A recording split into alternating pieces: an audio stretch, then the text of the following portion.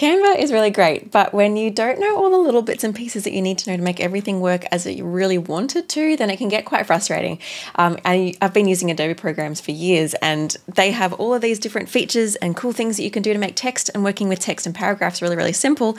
But Canva, as of the time of recording this, does not have said features. And so we need to do a couple of workarounds. And so this video is all about the top around 5 or 6 things that I do as a graphic designer inside Canva to teach my students and work with my clients to make sure that we're getting really crisp designs and doing things that are the most economical way, but also get the best results visually, making sure that our graphics look professional, look really clean, and just don't cost us our sanity while we're trying to create them. So let's get into it.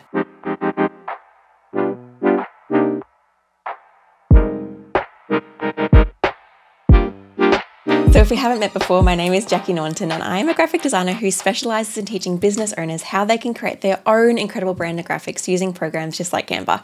And if you ever want to get in touch with me, please head over to my Instagram at whitedeergd, and we can hang out. I've teach lots more tips over there, and you get to know me rather than just these fancy pants tutorials. Yeah. I would love to see you over there. But in the meantime, let's get into this video. So I'm going to go through a few different things, and they're going to be so helpful. These are literally things that I use every single day, every single week when I'm designing in Canva, and things that you must know while you're creating these graphics. So let's get into it. The first one is all about changing the line spacing. So people are like, Jacqui, you already know how to change line spacing. If you don't, let me show you. But that's not what I mean. Okay, so first, you've got the line spacing between different paragraphs of text. This is really great because you'll see here, if you click on this little spacing button at the top and you've got your paragraph of text selected, or your text box, it doesn't have to be a whole paragraph, you can change the line spacing, so how wide the space is between the different lines of text. This is really important to make sure you get this right, because if you have it too tight, the text might become unreadable, or if you have it too loose, the text might become a little bit disconnected and not cohesive. And so it's really important that we have somewhere in the middle here. And so it'll depend on your font, it'll depend on the vibe that you want your graphics to have. Like some people have quite a tight look and that's their brand look. Some people have more of a loose look. And so find your balance. So that's where you can do the general line spacing. But what you'll find here is there's actually a lot of space between my two paragraphs of text. That's because I've put a whole return in here. So you can see if I've got 0 return here or full return here. There's 2 ways that I can edit this. Firstly, I can take away my return and just click on this now and kind of go to my line spacing and start to kind of fiddle with things and try to create some more space in between these. But you'll see that it kind of changes things unevenly because I don't have the full text box selected. It's now just trying to change this one paragraph of text, but still kind of getting a little bit messy because now this top paragraph has less spacing than the bottom part of the paragraph. So what I want to do instead is not do that. Sometimes that works, sometimes it doesn't. If you only got one line of text, it might work. But my best tip and the easiest and simplest way to do this is by pressing return. And if this space is too big, literally just going and changing the font size. So you can go to over here, go this to 16, less or more, and it kind of just changes the spacing here. It's so simple. You can also do this by doing the line spacing kind of option with this as well. If you want to go a little bit more fiddly and kind of like watch how the spacing moves, but you have a little bit less customization in this because there's only I can't go any tighter than that. But to be honest, I don't really want to go any tighter than that. So it's a little bit, it's a really quick way to do that. So that's a really important tip to remember, that changing up your line spacing, because sometimes there's too much space between the paragraphs, it feels a bit disconnected. And sometimes we just need more room in our design. So by tightening up that line spacing, we get more room in our overall graphics.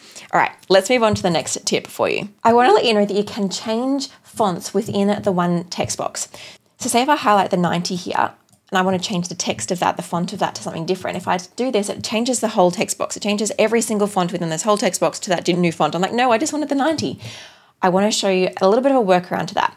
Not so much to get the 90 on it as a different font, but to get 90 of as a different font. So if I go to, so you'll see here, if I expand this text box, it's a whole line of text. So what I actually want to do to be able to have some customization within the fonts that I'm using within a text box, if I actually click press delete, so that this is an important thing, press delete so there's no space between around and 90, and then press return so that you then have 90 and around on different lines. Now when I do the 90, you'll see if I change this to a different font, it just changes that line. When we have returns between our text, it allows us to change the font between the different lines of text, which can be so helpful. So this actual design was made by someone else and not me. And so I want to show you how you can actually design this whole thing in one text box.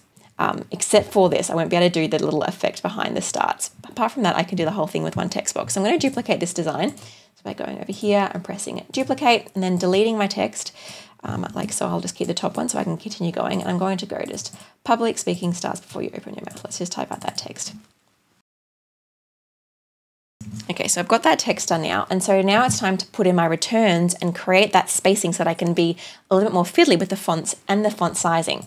So if I'm just going to go around 90% of public speaking starts before, even if there's already, like right now, the U is already on a separate line, but I need to manually put the separate line there. U, and you'll see there's this rogue space here. I'm going to delete that. For you open your mouth. All right, let's try something like that. You'll see here, if you look at this quite front on, you'll notice it's actually not perfectly centered.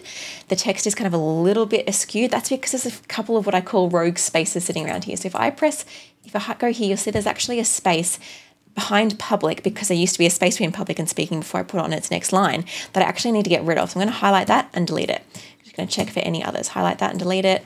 None there, one there, none there, one there, one there. And so now that this text is feeling a lot more centered. It's feeling a little bit skew because of the quotation marks, but other than that, it's really spot on. So now it's time to play with my fonts. So I'm going to highlight the word public, go to my Gusto font, and then make this ginormous. I've already got something looking pretty good here. You notice there's a lot of spacing now between public and speaking. I don't want that much space, but I'm going to fiddle with that once I've finished finalizing the fonts. So I'm going to go back here. I'm going to do starts in all caps. And then before, all right. Now the thing with all caps, so say if I go, I'll actually just put starts before you open your mouth. The thing with all caps is you can even change that even if it's on its own line. So usually when you've got just a plain text box of all text, so say if I just go to this design, if I press all caps, say on climate here, it makes everything in that whole paragraph all caps. So I want to take that away, and when I just have on its own line, it means that I can then just highlight this.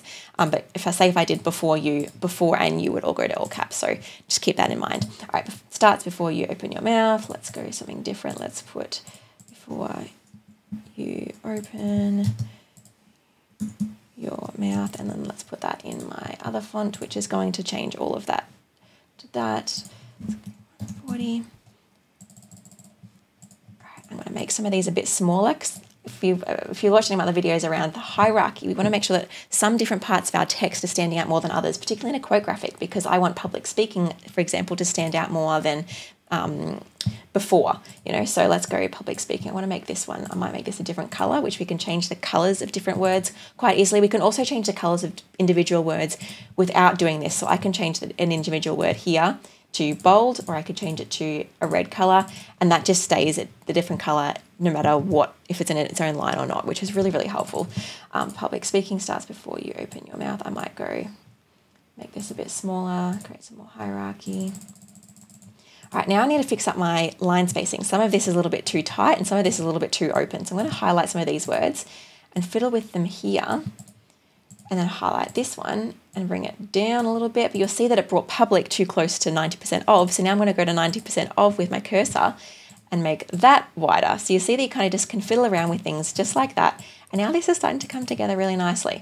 Okay, I'm quite happy with that. I could fiddle with that more and more, but I think you get the point of the different things you can do to put those different lines of text on different lines in your design. All right, let's now go over to this one here. What I want to show you here is the spacing between your paragraphs, particularly if you've got dot points. Now, this is actually really tricky and quite frustrating. So you'll see here that, say if I want to put an extra space, like these are just really tight together, but if I use the line spacing, it's going to space out every single line rather than the spacing between the paragraphs.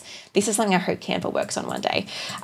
But if I press enter here, then you'll see there's just a new dot point, and I don't want just a new dot point sitting there, because if I put a new dot point in, there's no text there, but there is a nice amount of space. What you can just do is press enter again. So I've gone to here, press enter, and then press enter again, and it's going to delete that second dot point. So great. So now I'm going to use that original hack that I taught you and use my letter spacing, my letter sizing, and bring that in so it's got a bit of a nice space. Enter, enter, change the letter spacing down, and now there's some nice space between those paragraphs to help them to sit apart from each other, not to feel too busy. Love that. And as I said, you can also bold or change the colors of different words really, really easily in here. Make sure that if you're choosing a body text font, this is a totally different point, but if you're choosing a body text font, make sure that you actually consider a font that bolds and italicizes, because lots of fonts don't have that availability. For example, my Termina font here, I can't just, the bold and the italics is not available for me. So make sure you're finding a body text font that has that capability, because it'll just save you so much time later. All right, the next thing I want to show you is just by bolding and standing out certain words. So a way that I love to do this is just by grabbing a box. This is literally a box. I just press R on my keyboard. I'll just delete that one. Press R on my keyboard and it inserts a square. Make this the same size as a piece of text that I want to highlight. Pop it over the top like this. Change it to another one of my brand colors. And I can potentially, depending on what your brand is, you can rotate it or you can leave it still. And then just send it to being behind by going to position and backwards, that word. Lots of people do this kind of style too, where it's kind of half cut off like this.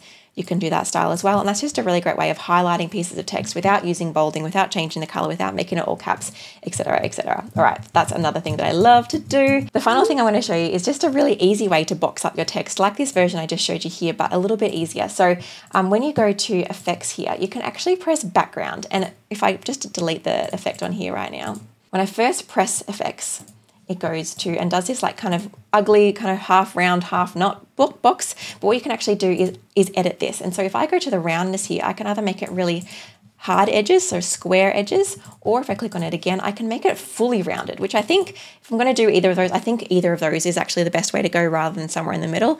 Both of these are really on trend right now, having the all rounded or having it got the square edges. And then you can go in and change, I'm going to put this square edges so it matches the rest of the design. Then you can change the background color to one of your branding colors. And then you can even edit the opacity of it if you want to as well, by going to transparency and doing this.